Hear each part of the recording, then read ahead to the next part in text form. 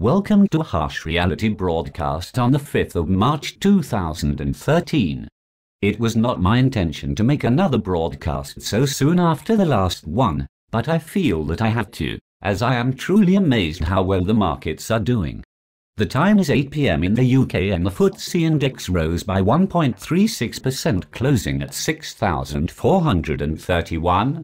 The Dow Jones Index currently stands at 14,253.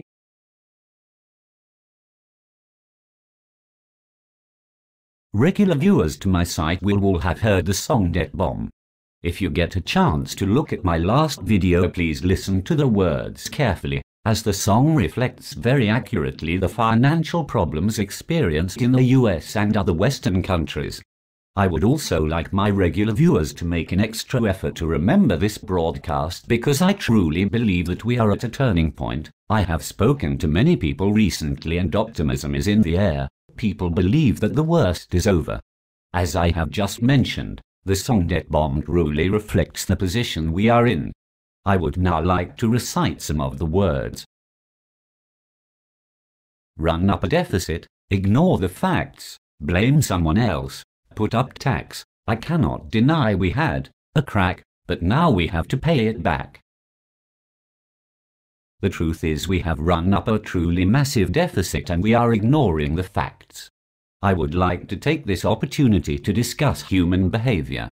On balance, many people do not behave in a rational manner. Indeed, their emotions cloud their judgment. I am a member of the senior management team within my organization and hold the position of head of human resources. Each member of the senior management team had to take the Myers-Briggs personality test to determine their thought processes. I was an ISTP. If you get the chance, Google Myers-Briggs and take the online test. You will be amazed on how accurate it is. It certainly gives you an insight to how other people think, as each personality type has its own strengths and weaknesses.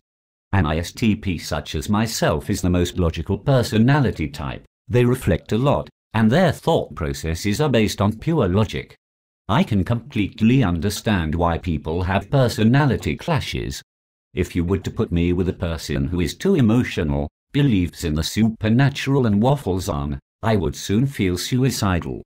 They, on the other hand, may find me rather boring and clinical. I would like to talk about belief systems. At this stage, I truly believe I will only get through to the logical thinkers. The people who rely on blind faith will not even make any attempt to see matters from my perspective. One thing I have learned: you cannot shift a belief system that has been indoctrinated since birth if you are a particular personality type. I was 11 years old when I questioned the belief system I was brought up in the UK. I went to a boarding school and was amazed that we were forced to go to church on a Sunday to kneel down and pray to an invisible God. Just imagine how strange that must appear to a logical thinking person. I often reflect on this. If I was not given the chance to compare and contrast other belief systems, would I still believe in the man-made God that I was forced to worship? Maybe I would not have questioned the belief system I was brought up in, because I would not have had anything to compare it with. Interesting thought. Let me put the question in another way.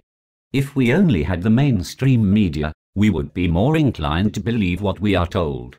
However, today, we have the alternative media to give us balance. We are able to question our own belief systems by comparing it with others. I don't believe for 1 minute that the alternative media is 100% correct, but at least it gives us a different perspective. Again, think about this. During World War I, more people were inclined to fight for their country, because, in a nutshell, they believed the propaganda, and who could blame them? There was no balance provided as there was no alternative media. Today people tend to be more skeptical of their governments. Here is another thing that amazes me about human behavior. Have you ever watched a wartime movie and seen opposition cheer when a boat was bombed and sank? Reflect on this. Ordinary people died who had families. In my opinion, there is nothing to cheer about, but unfortunately we have been conditioned to celebrate. So, Does it surprise me that there are so many people who just do not get what is going on financially in Western economies? No, it does not surprise me. I understand that there are a lot of people who are out there that just don't want to know. They're happy in their own little bubble and have been dumbed down. Regulars to my channel know that I am interested in facts, and here are a few I am going to give to you.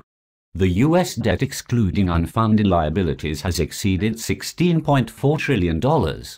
Have a guess how long it will take you to count to 16.4 trillion, counting a different number every second. Going to give you a few moments to think about it. Try not to take too long. Have a wild stab.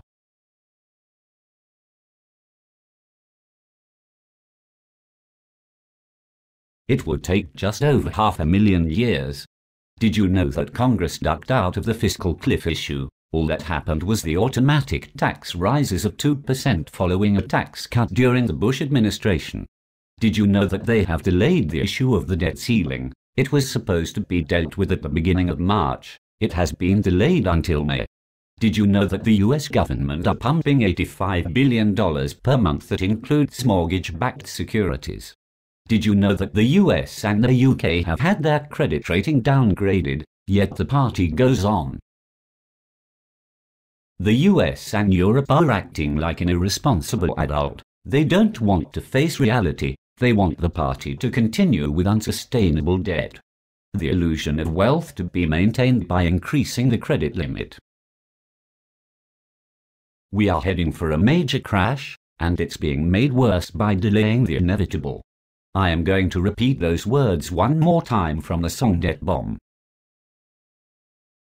Run up a deficit, ignore the facts, blame someone else, put up tax. I cannot deny, we had a crack, but now we have to pay it back.